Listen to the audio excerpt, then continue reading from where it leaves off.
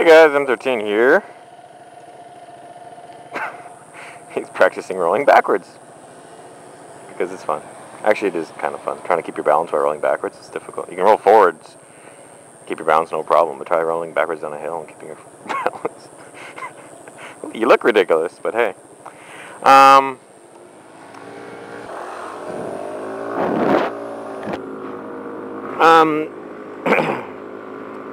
Yeah, I got a story I was just thinking of. A true story. Very true story. Like, there's no, I don't need to exaggerate in the slightest for this story because it's so amazingly unbelievable and 100% true. That's a nice house, man. Look at that. It's like two houses together. It's probably like, whew. They do that here in Taiwan a lot. You'll get like the whole family will chip together. Like you'll get like maybe 8 people or so, and they'll chip together and they'll buy a big spot of land, and then they'll buy like maybe like more than one house on that one piece of land, but and they'll all be kind of like beautiful and large, and then they just and then the whole family just kind of lives together on their own property. Actually, it's kind of like the girl with the dragon tattoo, right? That's kind of what they did. The girl with the dragon tattoo. It was about a family who's wealthy, and they all kind of like chipped in together and they bought an island, and then they live on the whole island is just one family, but they live in like 4 or 5 different houses, and they're all separated and they have their own. It's a good idea. Anyways, totally off topic. I was I've told the story before, but probably a long time ago.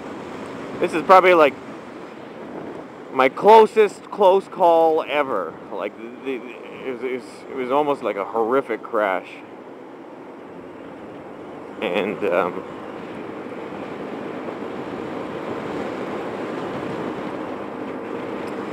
what it was I went riding on a Sunday. I went riding on a Sunday morning, and I had a meeting in the afternoon at work. It was a very important meeting, and I was actually in charge of the meeting.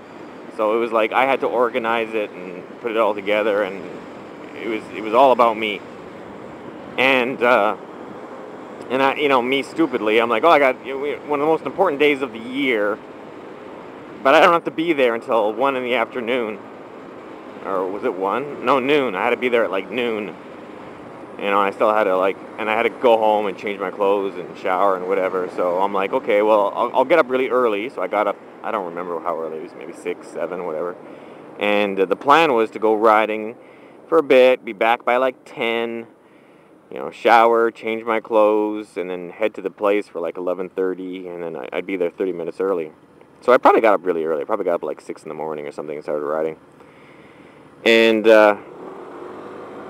I ran into a couple of guys that I know, and I was on a motorcycle at the time, like a racing bike, and I ran into a couple of other guys that I know, and they're on racing bikes, and I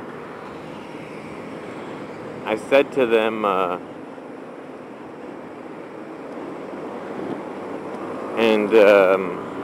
yeah, and I'm like, okay, where are you guys going? Oh, we're just going south to someplace, and I'm like, oh, okay, well, I got to be back by 10. You guys gonna be back by then?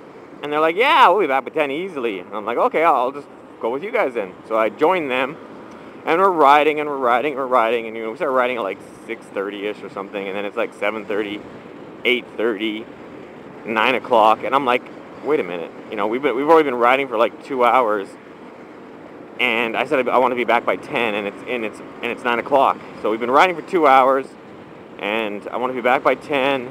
And it's 9 o'clock now. Shouldn't it take 2 hours to get back? We're heading 2 hours out. So I say to them again, I read a red light or something, and I'm like, hey guys, I need to be back by 10. Are you sure?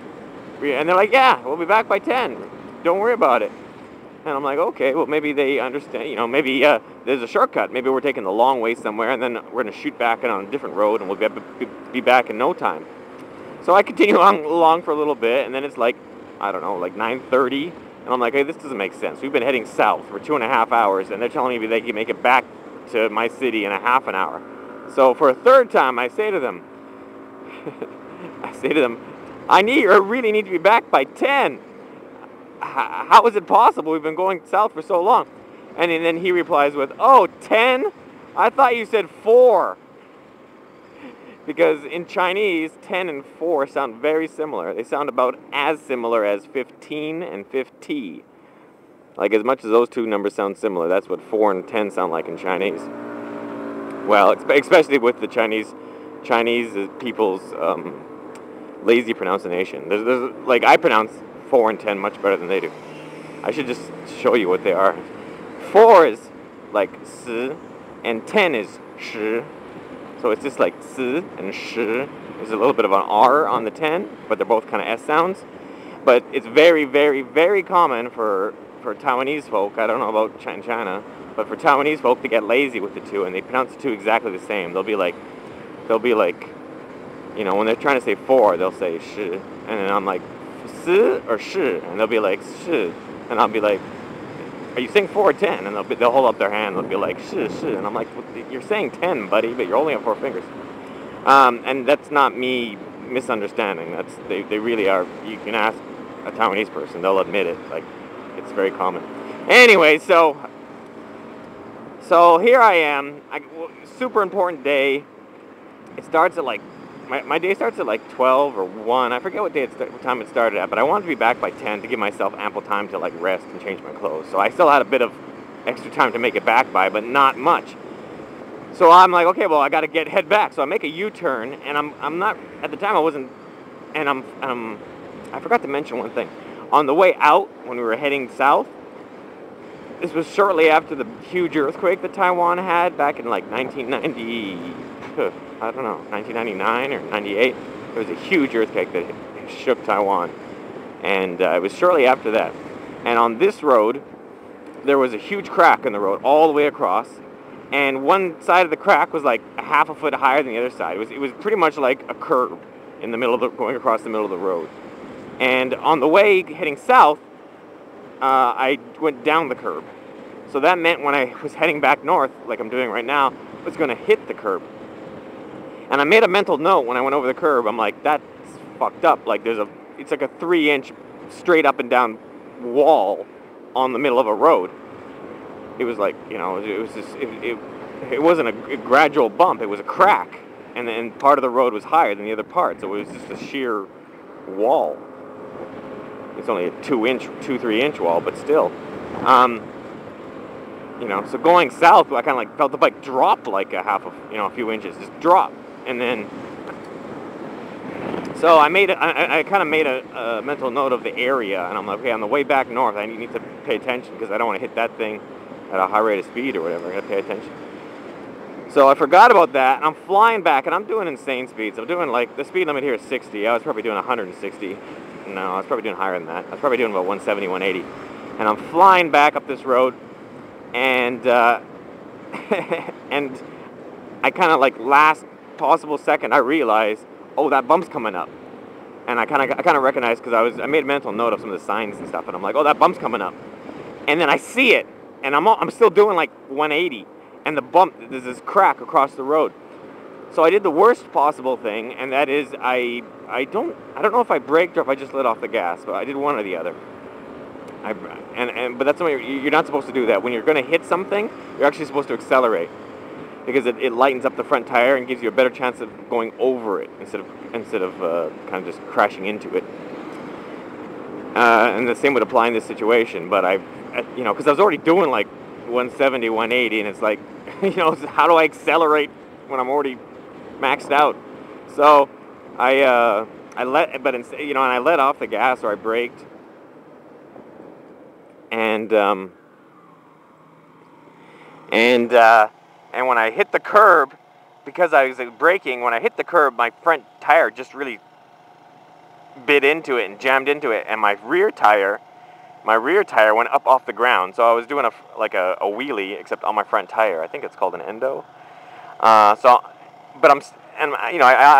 obviously shaved off some speed, but maybe not much. Like I was maybe doing between 120 and 150 kilometers an hour on the front tire, and not just a little bit, but like I was like maybe 10 o'clocking it, 11 o'clock. And when I smashed into it, it launched me forward, and my butt left the seat. I think my groin would have been like up on the, up on the speedo. And my head was down near my headlight. Like, the bike was like this. My head was almost rubbing against the front tire. The only reason I was still on the bike was because I was hooked on with my thumbs. I had my 2 thumbs, and my whole body is like up, like my butt's up here, my head's down in front of the front tire. This is a scooter, but the comparison is still valid. And I was just holding on by my thumbs. And what I did was I just kind of slowly slid back. I was using my thumbs. I didn't brake at all, which if I'm up like this and I braked the front tire, I just would have flipped. So all I did was I just used my thumbs and I just kind of slid back and kept pushing myself until I got my butt on the seat. And then once I put my butt in the seat, I leaned back with my body and the bike dropped back down onto the rear tire. And then I rode for a little bit, and then I pulled over, and then I kind of just shook for a little bit from the adrenaline shock. It was like nuts. And then and then I continued on with the ride. I didn't have time to I made it back home, and I just changed clothes quickly, and then I shot over to the place, and then I had a good story to tell for the beginning of the meeting. And that was I was probably, with regards to riding a motorcycle, it was probably my closest close call ever. I've had closer close calls than that with other vehicles, but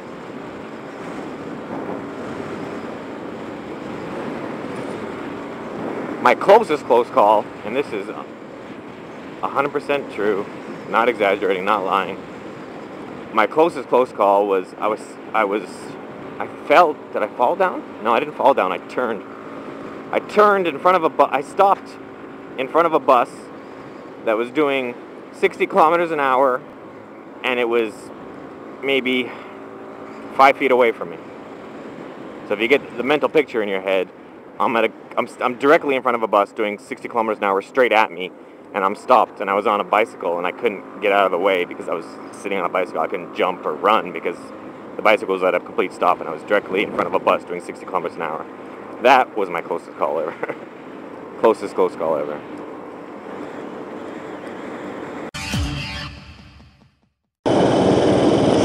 You ever heard of M13? M13? No? Okay, I suck.